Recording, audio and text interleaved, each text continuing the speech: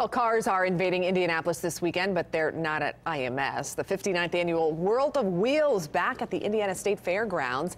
Kicked off today, runs through Sunday. There are several exhibits and celebrity appearances, including Jerry Mathers or The Beef from Leave It to Beaver. The host of the show says there's even a little bit of history this weekend.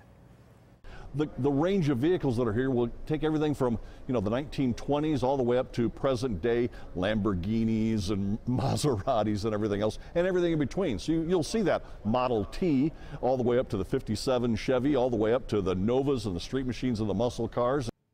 All right, for a list of hours and ticket prices, just head to our website, wishtv.com.